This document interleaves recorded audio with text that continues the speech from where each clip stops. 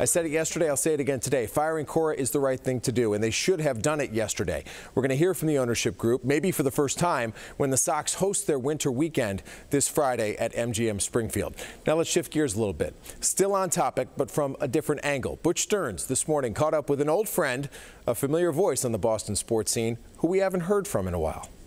I don't think I'm bitter at all. I don't need this job. I like this job. You always were bitter. What are you talking about? Okay, yeah. For many of us, Gerry Callahan was a big part of our daily routines for more than 2 decades on WEEI, and now he's back. I like to fight. Last week, here at the Legacy Club on Canal Street, right across from the Garden, Gerry and his crew launched the brand new Gerry Callahan podcast, and it debuted with a bang. The very first day that we put on an episode, it was #1 on Apple's top shows. And Tuesday morning's hot topic, Alex Cora and sign stealing. I can't imagine anyone being in any more trouble than Alex Cora is in now. Alex Cora and the Red Sox sign-stealing scandal is the biggest story in sports right now. And according to Gerry, who's lived through Spygate, Deflategate, and every other gate, this is worse. Worse because we know this led to this led to 119 wins. We know it worked. The worst thing is the commissioner said on September 15th, 2017,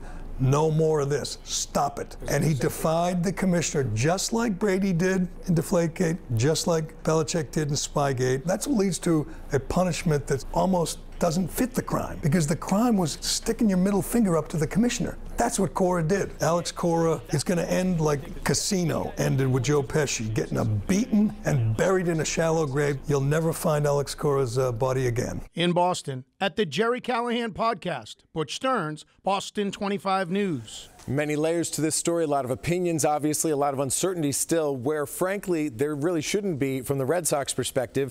They're going to be 2-time offenders as an organization, and Cora will be a 2-time offender as an individual. This is not going to end well for the organization or for Cora, bottom line. No, and he's expected to be there Friday night at the MGM winter weekend. As of now, yeah. As of right now. And we're weeks away from the start of another season, and that has to get rolling with people in place. And imagine if they stand by their man. You're going to tell me they're going to get a legitimate managerial candidate to say, like, okay, I'll keep the seat warm for the next however long it is before Alex Cora comes back and takes the job. None of it makes sense. It just doesn't add up.